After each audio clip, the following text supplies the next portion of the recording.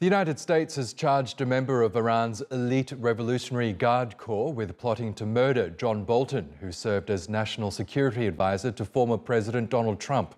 The FBI accuses Shahram Poursafi of trying to hire hitmen for the job in exchange for $300,000. They suspect it was in retaliation for a US drone attack that killed top Iranian General Qasem Soleimani in Baghdad 2 years ago.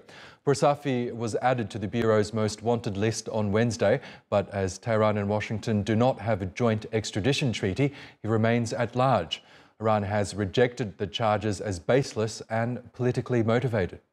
This is a plot by the Iranian government against a former official of the U.S. government. I can't say a lot of things, but I can say I'm not the only one that the Ayatollahs in Tehran are trying to assassinate.